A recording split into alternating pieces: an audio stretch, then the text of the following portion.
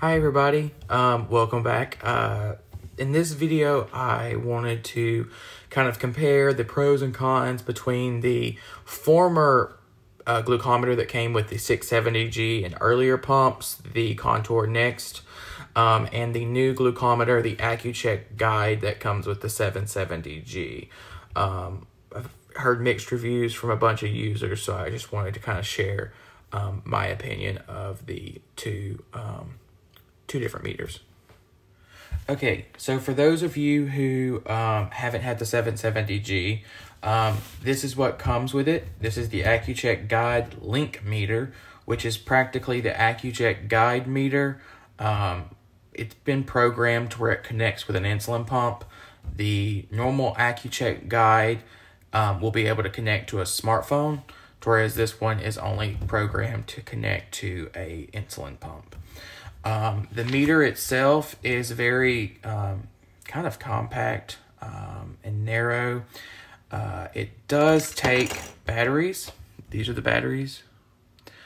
I've heard they should be rated for a little over a year, maybe two.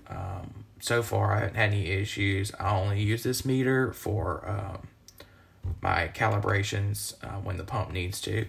You can press the OK button. There's not a lot of menus. You can test. You can look at your data. Press OK. Logbook. So today I calibrated. My blood glucose was 172. I can go back. Kind of averages. You can go in and kind of set up all this how you want if you're going to be using the glucometer for a lot of different things. I'm not as concerned with that because I typically only use it about 2, maybe 5 times a day, depending on what my pump suggests. Under settings, you can set the time and date, a beeper, or wireless. Wireless is how you go down to pairing and you pair to pump or you delete pump. More options, just kind of, you can program some information in there. I haven't dove into that too much. It comes with the Accuchek fast click lancing device. So what that means is it has a cartridge. Here's one. It's a little cartridge that has 6 lancets in it. So once you've used one, you slide this over. It tells you that you're on lancet number 4.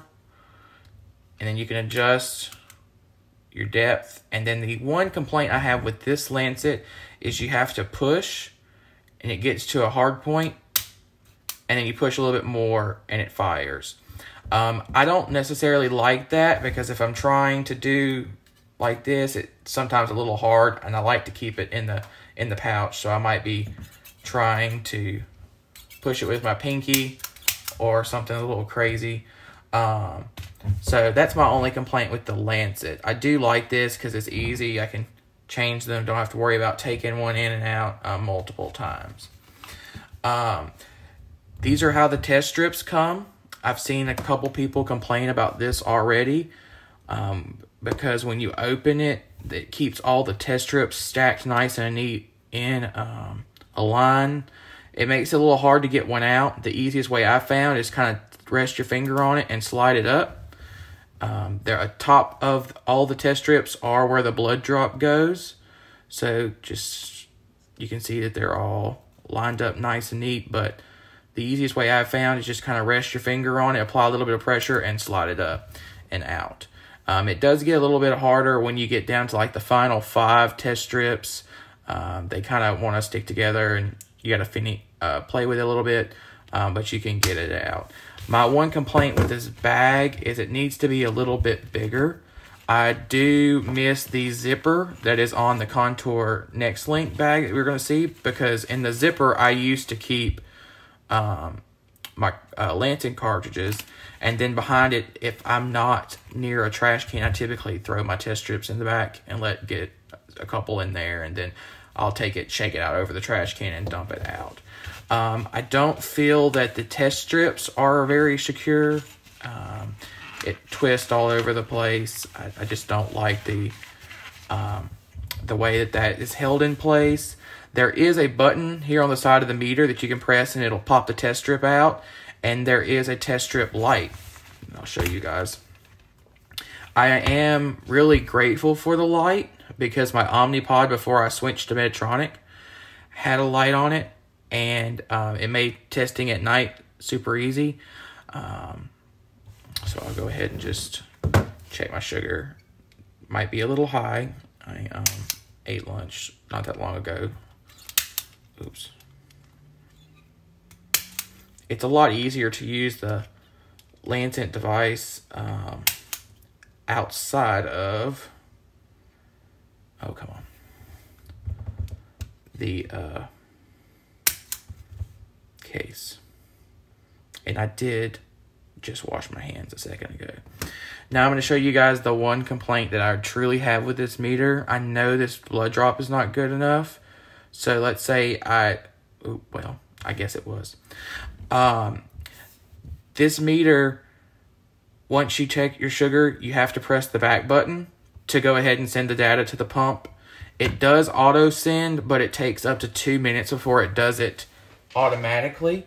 So I've just got myself in the habit of pressing it, and it'll give you the transfer, and as we can see, I've got it on my pump. It typically takes about the same amount of time that the Countour Next did to send the data. I haven't noticed that's being transferred any faster, and as we can see, the meter went to sleep on me. So that's my overall view with the Accuchek Guide Link meter.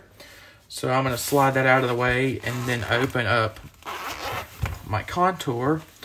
As you can see, I talked about the zipper. I really missed that because I would keep clips for my infusion sites, and then I actually purchased an Accuchek Multiclicks, which is the original to the new one, and this is my favorite part about it. So you could twist to change lancets, push it in, and then it gives you the yellow, and now you're ready to fire. You just push this button, and then it would fire the lancet. I really miss the button because that makes it easier for you to push, get your finger the way you want it, push the button, and fire.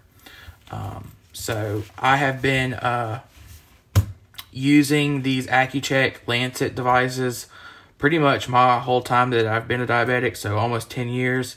I think this is my third one, and then now this new one will be my fourth. As you can see, I have some test strips in there because I didn't empty this out. This has been sitting in my nightstand in case I accidentally leave my Accuchek Guide Link meter at work. I know this thing's not dead. Okay.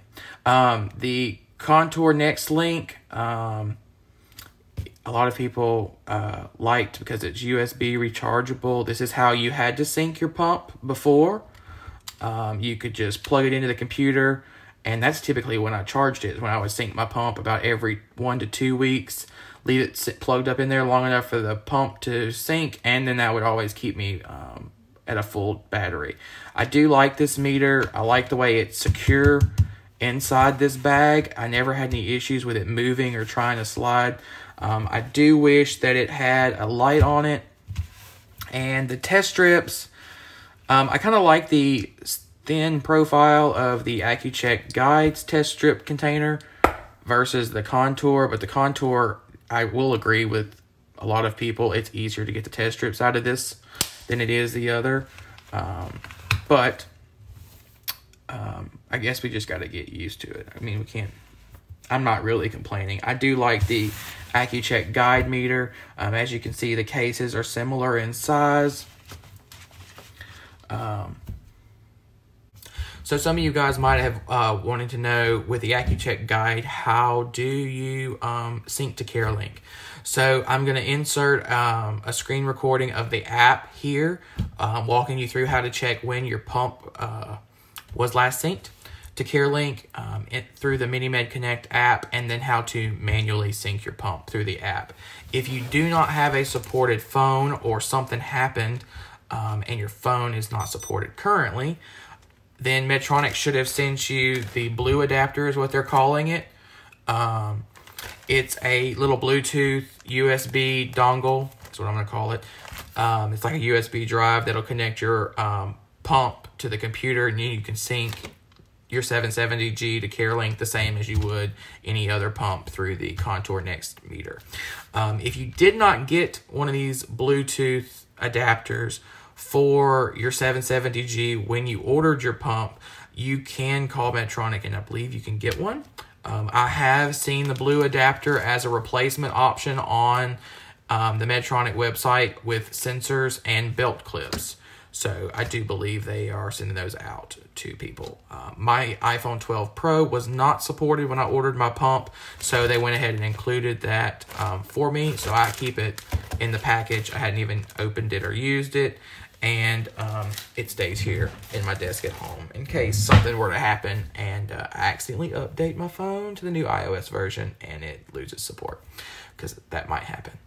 So it's always a good backup. If you like this video, please click the like button. If you have any questions about the meters or anything with the 770G, you can leave me a comment. I would love it if you guys subscribed. The subscribes really help get my videos kind of higher on YouTube with the search. And then I also have a Facebook page, Justin the Diabetic, if you'd like to like and follow that.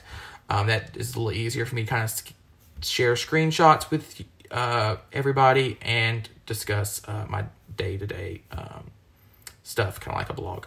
So until next time, I'll see you guys later. Bye.